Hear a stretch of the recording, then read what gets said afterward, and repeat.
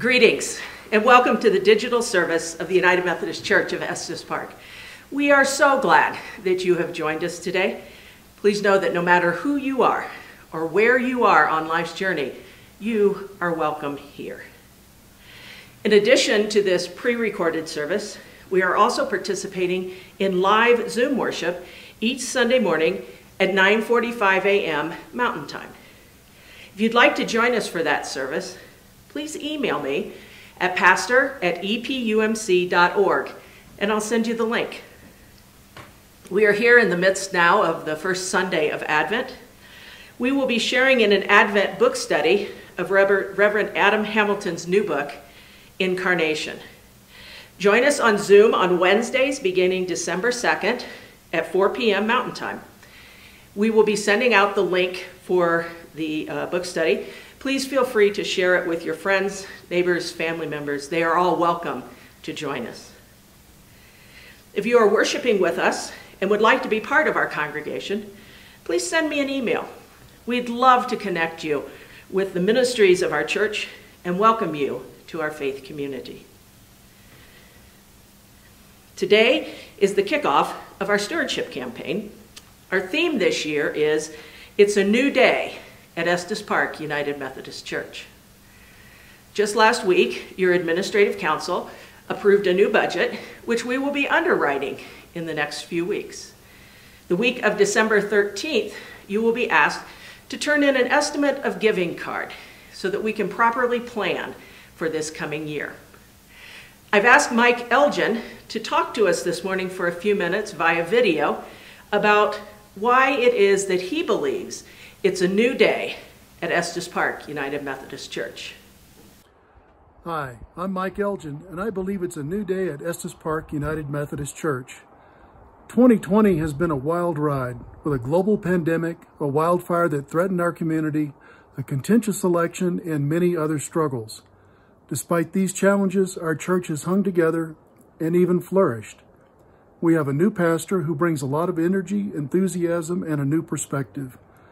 Our digital worship, blessing of the animals, and book study have attracted new folks from outside of our congregation. And just think, a year ago, most of us thought Zoom was a word used to describe something that went very fast or even a large camera lens. Now we see Zoom as another tool to help us all stay connected and even worship and enjoy fellowship together. Nancy and I are encouraged by the news of a vaccine. We're anxious to see things get back to normal, and we're really excited about the future of our church. Yes, it is a new day at Estes Park UMC. Thank you, Mike. And now let us worship the Lord together. Today we light the first Advent candle, the candle of hope. We remember the hopeful longing of people waiting for a Savior, and we acknowledge our own hope that we too might be filled with the light of Christ. May the light of hope burn brightly in our hearts all our days. Let us pray. Redeemer God, you are the one who gives us hope. As we wait, we know that you will bring justice and peace. As we wait, we find you have made your wisdom known in our lives. Come, Redeemer, come. Amen.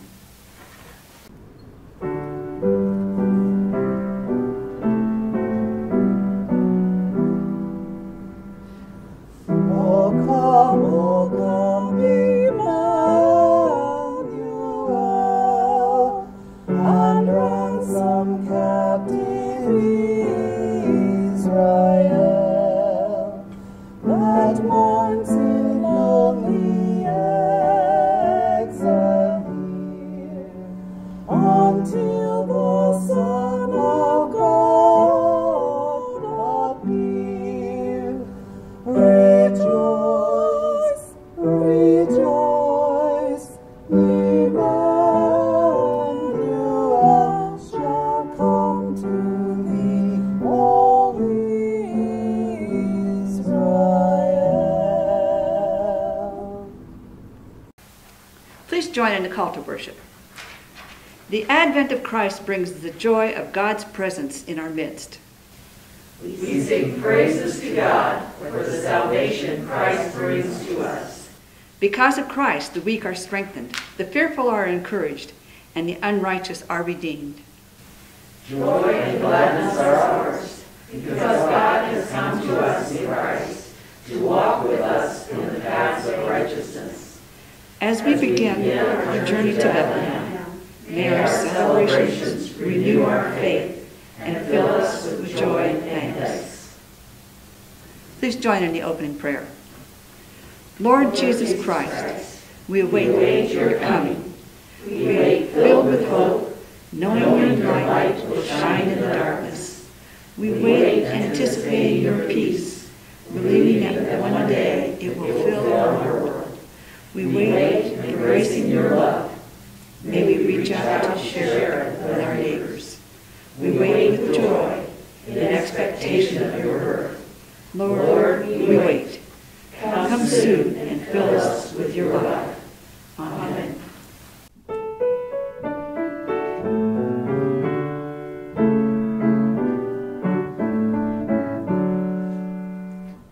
People look east, the time is near, of the crowning of the year.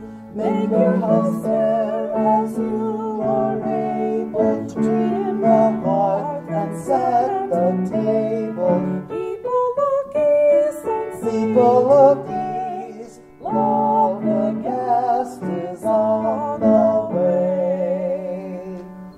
Friends, we are in the presence of the transcendent and holy God. Let us humbly confess our neediness and ask for grace and mercy. Let us pray. We confess to you, O God, that we have fallen asleep. We often go through the motions and live our daily lives without much thought outside of ourselves. Forgive us for our short-sightedness. Forgive us for not being awake to the wonders and signs that you are doing something new in our world and in our lives. Help us to seek you in the face of others. Call us into your ways of love and justice, so that we might be fully awake, watching and waiting for your return in our world and in our lives in a new way. Amen. O Holy Child of Bethlehem, descend to us, we pray. Cast out our sin and enter in. Be born in us today. As we wait for Christmas, we know that Christ has already come into our world and lives and has already been born in us. We are renewed and restored. Go and share the good news, God's love and restoration. Amen. Thanks be to God. Amen. This is the point in our service where we would take up our morning offering if we were meeting in person. Hear these words. We are the work of God's hands, the psalmist says, and God continues to shape us each day into a people of goodness and peace. That is why we bring our gifts to God, to be part of creating a more beautiful world through the ministry of this church and the witness of our lives each day. Let us gather our gifts together and present them as an offering to God. Let us pray. God, thank you so much. Thank you for all that we have received. And now as we return a portion of that, along with the gifts of our time and our talent to you, we pray that you would bless and multiply these gifts for the furtherance of your kingdom. Amen. Let us pray together. Our prayer response today is that I will say, "Come, Lord," and you will respond, "Come among us and make us whole." Again, I will say, "Come, Lord," and your response is, "Come among us and make us whole." Let us pray. Into our troubles and weaknesses, into the barren places of our souls, come, Lord. Come among us and make us whole. Into war-torn areas and into the lives of refugees, into those who live in conflict. Come, Lord. Come among us and make us whole. Into those experiencing homelessness and those who feel abandoned. Come, Lord. Come among us and make us whole. Into the sick and the injured, into those with COVID and with cancer.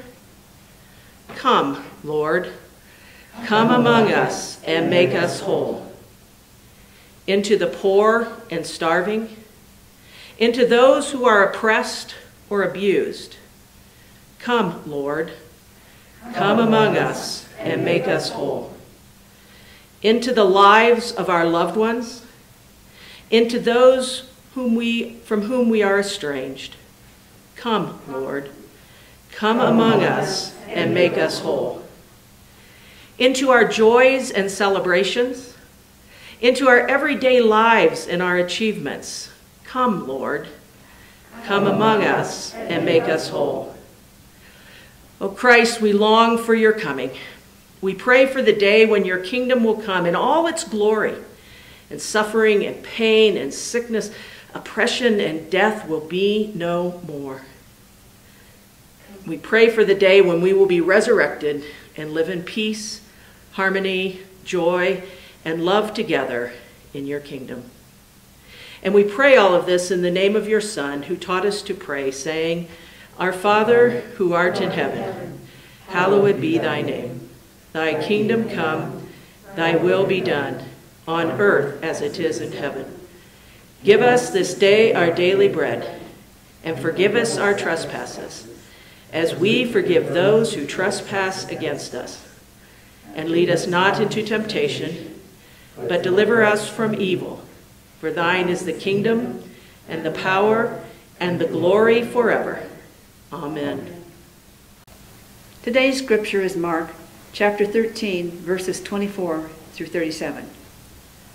But in those days after that suffering, the sun will be darkened, and the moon will not give its light, and the stars will be falling from heaven, and the powers in the heavens will be shaken. Then they will see the Son of Man coming in clouds with great power and glory. Then he will send out the angels and gather his elect from the four winds, from the ends of the earth to the ends of heaven. From the fig tree learn its lesson. As soon as its branch becomes tender and puts forth its leaves, you know that summer is near. So also, when you see these things taking place, you know that he is near, at the very gates. Truly I tell you, this generation will not pass away until all these things have taken place. Heaven and earth will pass away, but my words will not pass away. But about that day or hour, no one knows, neither the angels in heaven nor the Son, but only the Father. Beware, keep alert, for you do not know when the time will come. It is like a man going on a journey, when he leaves home and puts his slaves in charge, each with his work, and commands the doorkeeper to be on the watch. Therefore, keep awake, for you do not know when the master of the house will come. In the evening, or at midnight, or at cockcrow, or at dawn, or else he may find you asleep when he comes suddenly. And what I say to you, I say to all, keep awake. The word of God for the people of God. Thanks be to God. God, we have now heard your word read and will now hear it proclaimed. Help each of us to hear the message you intend for us this day. Amen. For the last 29 years, I have sat in church pews on the first Sunday of Advent. And I must admit to you that I have laughed to myself as I have listened to preachers struggle with the apocalyptic texts of the first Sunday of Advent. I'm not laughing this year, since I'm the one up here struggling. Today's text takes us to the 13th chapter of the Gospel of Matthew. And Matthew is only 16 chapters long to begin with, so we are pushed quickly toward the end of Matthew. One commentator I read this week wrote, "Sometimes I wish that Mark chapter 13 came with a cover bearing a large type friendly admonition, don't panic." Mark 13 is is a difficult chapter. And when reading this chapter without understanding its literary genre, it can be some really scary stuff. This chapter is a type of literature that is known as apocalyptic. This type of literature involves descriptions of the end of the world and typically depicts grandiose and cataclysmic events. This type of writing developed in the post-exile Jewish culture and was very popular among the early Christians. The word we transliterate from apocalypse from the Greek actually has the meaning of revelation. Apocalyptic literature comes in times of oppression. For oppressed people, a prophecy of the end of the world offers relief from their persecution and hope for them that their suffering is going to come to an end. For example, the book of Daniel, which is apocalyptic literature, was written to encourage the Jews in their revolt against the Greek. Revelation was written to encourage early Christians in their conflicts with the Romans. And as I worked on this week on how to describe what apocalyptic literature is, I think I boiled it down better to say what it isn't. Apocalyptic literature is not meant to be taken literally. And it is not intended to be a prediction of what will happen in future generations. So, how does this fit into the first Sunday of Advent? And I think that's a really good question. I find that it is a bit confusing to start Advent with an adult Jesus. Yet, here we are. It's strange, isn't it, to begin our anticipation of the birth of Jesus by being encouraged to wait for his coming again. After all, talking about Jesus' return seems to be out of sequence in the context of the liturgical year because Jesus hasn't even been born yet. And besides that, for heaven's sake, it's supposed to be the most wonderful time of the year. Why are we talking about the sun being darkened, the moon being extinguished, and the stars falling from the sky? Well, I believe that this is our first text for this first Sunday of Advent, because what sounds like a disaster actually prepares the way for the Son of God. And that's what Advent is all about. Having an apocalyptic text at the beginning of Advent actually does make sense, because it places us with those who were waiting for the coming of the Messiah. And just like those who waited for the first coming, those of us who now wait for his return, we don't know when he will appear either. And while we do not know the day or the hour, the good news is that we know that God is faithful. And Jesus' resurrection from the dead is a sign to us in our community that Jesus is coming. And God's kingdom is being revealed and finding fulfillment. Maybe, just maybe, this isn't a text about threats. Maybe it's about promises. Maybe it's about hope. Remember, this is what apocalyptic literature is about. It's about bringing encouragement and hope to people who are suffering. And isn't 2020 the year we need encouragement and hope more than ever before? I don't need to explain to you how rough of a year this has been. We have all lived it. But here is the good news that I have to share with you today. And that is that which looks like devastation and defeat will be God's victory. out of the fear, anger, and pain of this year, there will be a new presence of God. Out of this horrible virus, out of the elections that brought out the worst on both sides, out of the fear and trauma we experienced with the wildfires, there will be a new presence of God. Because out of the suffering and death of the Messiah will be new life. God's new way of being in the world is able to turn a cross into the resurrection, and to turn a baby in a manger into salvation for our world.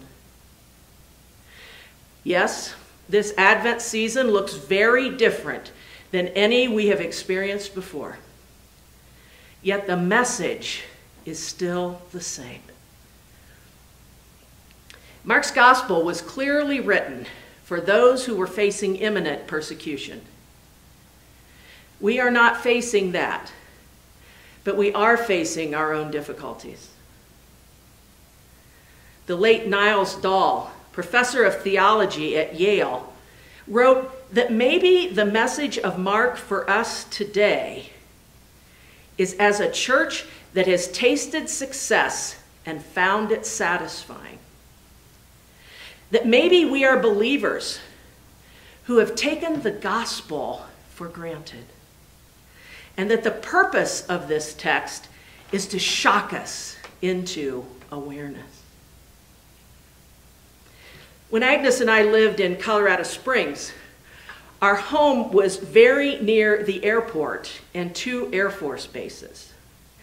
We were, in fact, so close to one of the bases that we could hear taps played every night at 10 p.m.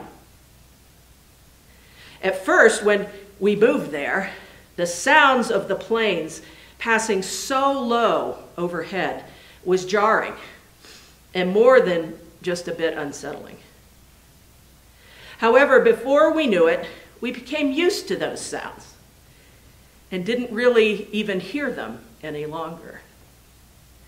I remember our first night here in Estes Park when we moved here July 1st. I remember waking up that morning and saying to Agnes, "I don't think I can live here."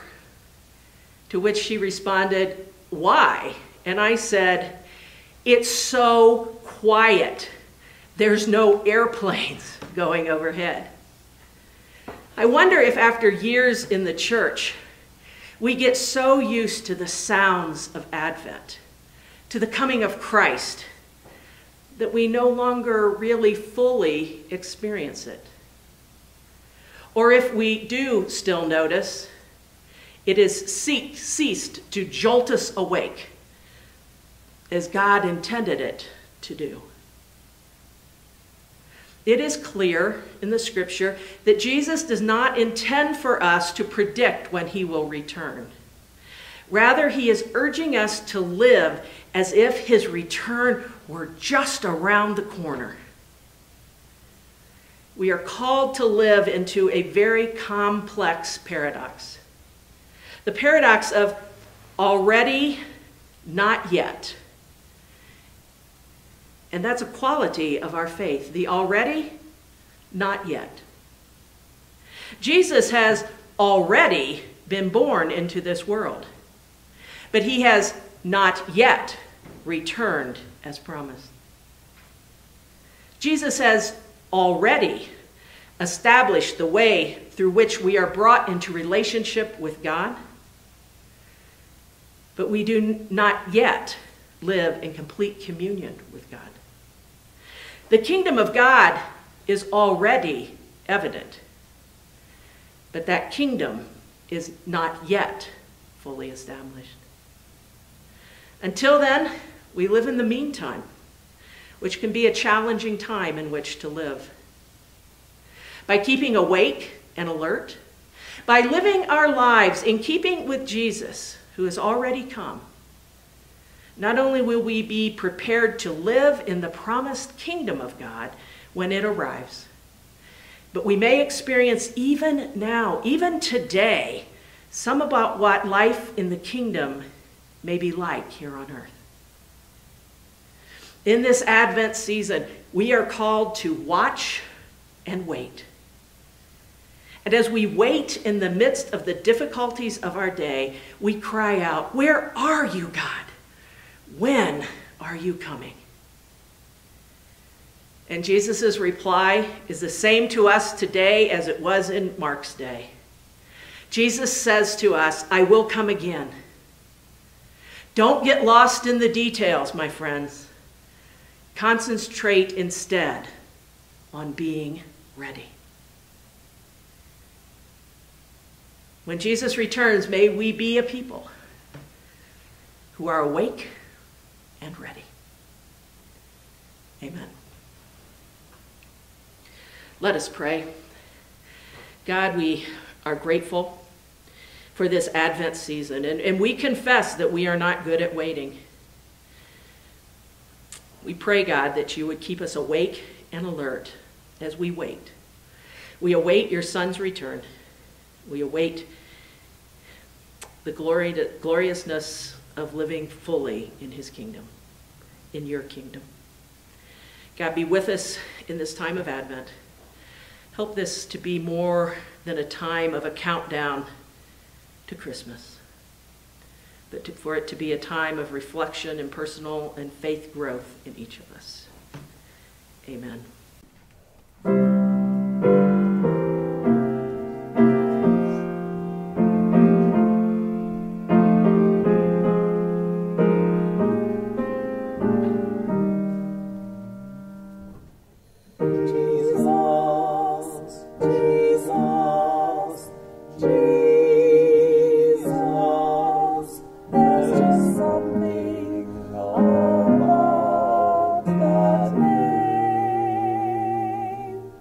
Master, Savior, Jesus, like the fragrance after the rain. Jesus, Jesus, Jesus, let all heaven and earth proclaim. Kings and kingdoms shall all pass away, but there's something about that name. As we go forth now into this new week, may the grace of God be with us, that as we wait and we watch, we may find ways to serve God in God's kingdom until Christ comes again. In the name of the Father, and of the Son, and of the Holy Spirit. Amen.